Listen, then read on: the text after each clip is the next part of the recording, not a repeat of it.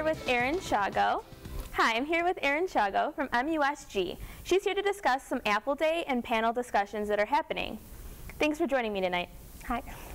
So, Apple Day, do you want to explain what that is for those who haven't heard of it? Sure. Apple Day is something that originated in the United Kingdom actually in the 1990s, and it's a celebration of our diversity as people through like a metaphorical representation with apples. Okay, so what sort of events are going to be going along with that? Well, it's happening October 21st, next Wednesday, and we're basically going to be handing, we have 4.5 bushels of apples, that's a lot of apples, and we're going to be handing them out under Olin with some kind of like slips of paper explaining what's going on and some reflection items. So they're just going to be free and you're just going to be handing them out? Mm-hmm. Awesome. MUSG is also hosting a panel discussion. What is the topic for this discussion? The topic is sexuality and religion, and this is actually a series that we have going on called At the Intersection. So we've already had one this semester, and this will be our second dinner and discussion series. And it's going to be focusing on kind of like the role of sexuality and religion, and maybe how like policy making within the state and federal level is taking place. And when is that going to be held? That's this coming Thursday, October 15th, and it's in AMU 163. Is it free for everybody who wants to go? Yes. Yep, and food is also present. So. Oh, that's always good. Do students have to register or purchase tickets for that event? No, you can just show up. Okay.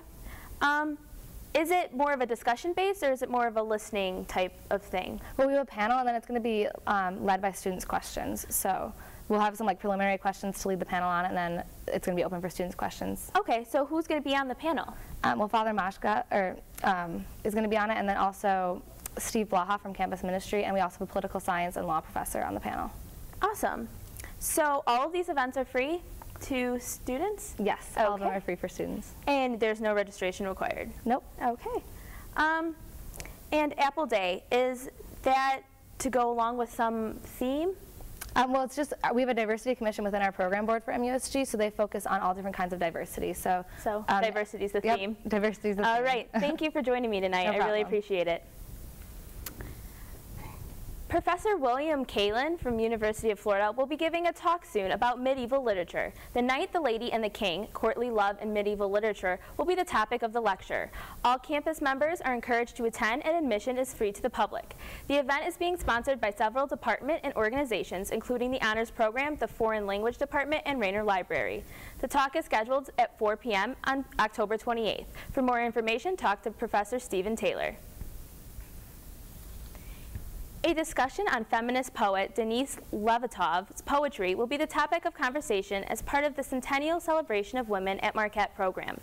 Dr. Donna Hollenberg, professor of English at the University of Connecticut, will speak about Levitov and her role as one of America's youngest poetic voices. The discussion and reception will take place on October 14th. The event is free and open to the public. The first speaker in a 2009-2010 Honors Lecture Series will take place Thursday, October 15th. Dr. Farouk Nourzad, professor of economics, will discuss the current economic crisis and alleged crisis in economics. The Honors Student Advisory Council will invite several faculty to participate in the 2009-2010 lecture series. Additional speakers will include Dr. Susan Maurin, director of the Manresa Project, and Dr. Ronald Zupko, professor emeritus of history, as well as several others. The program will run through mid-April.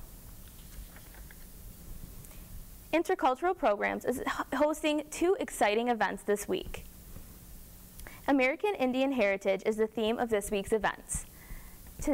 Tonight, they are welcoming the Wisconsin Dells Singers. They are a group of dancers and drummers that share the Ho-Chunk tradition throughout Wisconsin. This Friday, the Multicultural Center is hosting the second installment of Lunchtime Flicks. Meet at noon to see Spiral of Fire and get some free food. Stop by at any of the events sometime this week to experience the American Indian culture.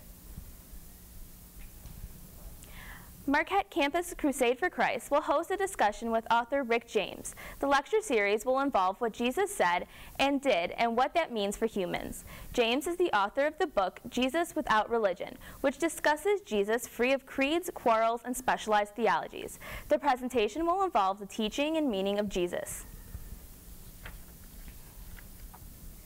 Late Night Marquette invites all students to submit a short story for its Scary Story contest. The winner will be announced on Halloween during the late night event The Haunting in Connecticut. A surprise Marquette celebrity will read the top stories aloud. The winners will get a gift card to bookmark. The top winning story will be published on the Late Night website. All stories have to be submitted by Friday in room 121 in the AMU. After the break, I'll sit down with a reporter from the Marquette Tribune. Also, find out what you can do to keep your computer safe. We'll be right back.